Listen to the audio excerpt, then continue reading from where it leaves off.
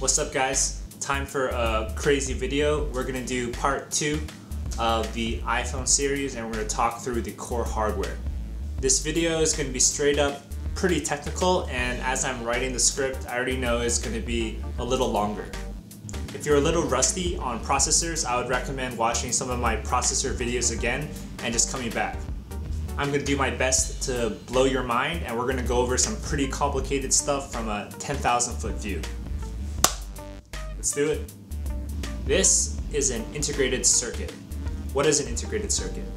These are the little black squares that come up in your mind when people say hardware. Little black squares everywhere. Inside every single one of those little black squares is millions of transistors intricately laid out doing really smart things. Integrated circuits come in all shapes, all sizes, and they functionally do really different things. It could be a little timer, it could be just plain old memory, or it could be a fully fledged processor. Inside this little black box, all the transistors are laid out and electricity is flowing through metal in different ways to do really cool things. Really smart hardware engineers design these things, and combining various integrated circuits together lets you do even cooler things. Alright, enough of that, we're leveling up. This is an SoC, or System on Chip. SoC is a really fancy name, but all it is a beefed up integrated circuit. The picture I have right here is just a diagram of a really common SoC. Looking at the real thing wouldn't really make any sense. Do you want to look at 1 million transistors and make sense of it? Don't look at the individual parts yet, just take it in and we're going to talk about it. What exactly is an SoC? It's actually pretty simple. An SoC is just a combination of various different components that might have existed on different integrated circuits, all inside the same chip. They're pretty complicated, but they're kind of just like the integrated circuit's big brother. Inside each SoC, there are a ton of things. There could be multi-core application processors, there could be multi-core graphics processors, there could be different cache memories, and there could be digital signal processors all in the same chip. Everything comes together and it makes a system, or SoC, System on Chip. For the rest of the video, I'm going to be saying the word SoC a lot, so just remember it, alright? The iPhone, and probably every single smartphone that you might be using, has multiple SoCs. Okay, just look back at this picture right now and just take it in. It's a really general picture. What you see here are potentially different components that might exist inside an SoC. In the middle, at the top, you see the main ARM processor. Remember ARM? ARM is an instruction set, so when I say ARM processor, this is just a very general ARM processor that's implementing that instruction set. Take a look on the right side of the chip. You see a lot of special hardware that interfaces with memory. You can't really fit 2 gigs of memory inside this chip. That's why they have special hardware components or memory controllers which talk with external memory. There are way too many things to cover inside this one SoC, but it's almost like a mini computer and it's the size of your thumb. From the outside, it's also just a little black square. It's just a little bigger. This is what an SoC looks like in real life. Rule of thumb, the bigger the black square, the more transistors. Okay, done with that, and let's level up. This right here is a logic board.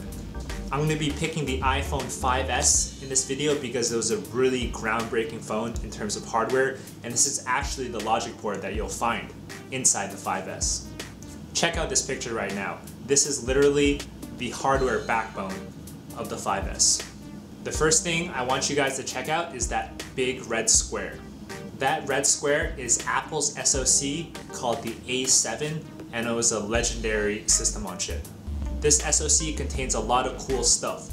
Dual core processors to run your iOS, and also I think quad core GPUs to run all your games.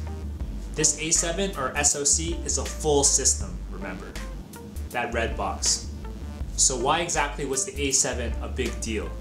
The A7 was pretty groundbreaking because it was the first SoC to contain an application processor that was 64-bit. This is pretty much what had all Android people sweating. Actually, anybody that wasn't Apple was sweating. This was the first mobile applications processors to implement a 64-bit instruction set. Specifically, the application processor inside the A7 implements an instruction set called ARMv8. For a really long time, up until this point, almost all mobile processors were implementing ARMv7, which was a 32-bit instruction set. So when Apple came out with this A7, it was just a really big step forward for hardware and Apple and the whole mobile industry. If you're a little fuzzy on what ARM is a British company which is best known for defining the ARM instruction set. So just Google that later if you have any more questions. Okay, so let's zoom in a little bit. This is the floor plan of the A7. This is what it actually looks like. You can see that there are a lot of people in the world that dissect these chips to really figure out what's going on. You can see in this picture, whoever created it, they dissected the A7 and they figured out where the GPUs are, where the cache memory is, how many processors there are. Actually, only Apple would really know where everything is inside this thing. The A7 is rendering iOS, and all those GPUs inside are letting you play all those games when you're taking your number 2. A is for application. Powerful shit. Okay, let's zoom out again and go back to the logic board. We're outside the A7 now. You notice that there are other boxes, right? The A7 isn't the only SoC inside the 5S. Check out the orange box real quick. That's actually a Qualcomm modem that's giving the 5S its LTE. As I said before in part 1, there are a lot of different parts inside the 5S, not coming from Apple. That orange square is a Qualcomm modem, and Apple bought that from Qualcomm to stick it inside their phones to give you really fast internet. The modem is what gives you the signal bars. We're not going to zoom into the modem. It's really complicated, trust me, and it'll just make us cry. There's only a few things boxed here, but let me assure you that on this logic board, there are a ton of different SoCs and different integrated circuits. It's impossible to go through all of them. Another SoC that I want to mention in this video is called the M7.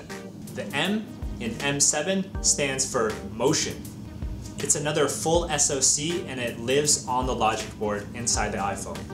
I actually don't think it's the yellow square, I think it's actually somewhere else. The yellow square is some other thing. The M7 does exactly what you think it does. It has compasses, gyroscopes, accelerometers, and tons of sensor things. It gathers a lot of data from you, and it's that thing that powers a lot of the fitness applications on your iPhone.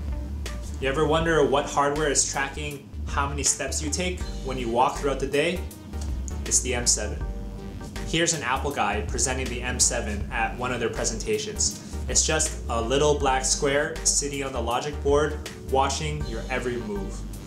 Okay, a lot of information just happened, so it's time to recap a little bit. We started with integrated circuits, which are very simple circuits doing very particular things, coming in all shapes and sizes. If you combine a lot of components together, you get a SoC, or system on chip. Many smartphones have multiple SoCs. Apple's signature SoC for the 5S was the A7, and it's already old news. All the different SoCs like the A7, the M7 live on a logic board that's right inside your phone. And remember, beside the SoCs and the modems on the logic board, there's a ton of stuff happening that I didn't cover. You have a lot of other stuff going on inside the phone, like the screen, the touch sensor, the camera lens, but this isn't the real hardware. Those are kind of like the peripherals, and it's not the real hardware. This logic board that we just reviewed, where all the SoCs are sitting on, that's the real hardware. You can see how a lot of different companies contribute their products to make this phone happen. Apple does a lot of it, but not all of it. So this is the hardware inside an iPhone 5S. Crazy? Crazy? Is it crazy? If you're a software guy, always respect the hardware engineers, or else your software would run on nothing. If you're a hardware guy, respect the software guys, because without that software running on it, the phone would be literally less useful than a brick. Hardware and software each have a lot of different levels within them. There are so many different levels and parts of an engineering stack, and they all need each other. Whatever level you might be working on, whether you're a hardware engineer or a software engineer, you have to pay respect to people working below you and above you. Everyone's work combined in this huge stack of hardware and software is what enables us to have these crazy phones inside our pocket. Alright guys, coming to the end of the video here, and we've packed a lot of knowledge into this video. This was the 10,000 foot view of hardware basics inside an iPhone 5S, and it's really relevant to any other smartphone. I hope you learned something. I think next time we're gonna start diving into software or maybe a little more hardware. I'm not sure yet. If you like this video or learned something, please like or share it. If you have any questions at all or need further clarification, just drop me a comment and I'll respond.